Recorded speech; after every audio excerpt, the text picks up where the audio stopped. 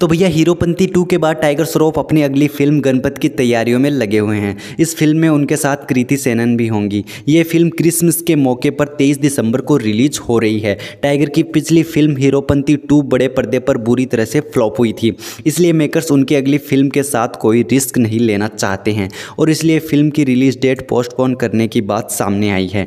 दरअसल 23 दिसंबर को ही रणवीर सिंह की फिल्म सर्कस भी रिलीज हो रही है, जिसे रोहित शेट्टी ने डायरेक्ट किया है। रिपोर्ट्स के टाइगर श्रॉफ की फिल्म गणपत में वीएफएक्स का काम अभी बाकी है और उम्मीद कम है कि फिल्म का काम टाइम पर पूरा हो पाएगा। लेकिन सोर्स ने रिलीज डेट बदलने के पीछे जो बड़ा कारण बताया है वो यह है कि मेकर्स फिल्म को सैंडविच नहीं बनाना चाहते, यानी वो नहीं चाहते कि लोग तीन फिल्मों के बीच कंफ्यूज हो। सर्कस और अवतार फिल्म से गणपत को बचाना चाहते हैं। हालांकि नई रिलीज डेट के बारे में अभी कोई खुलासा नहीं किया गया है। दोस्तों, इसके बारे में आप क्या कहेंगे कमेंट जरूर करें। ऐसे और वीडियोज के लिए आप हमारे साथ जुड़े रहिए।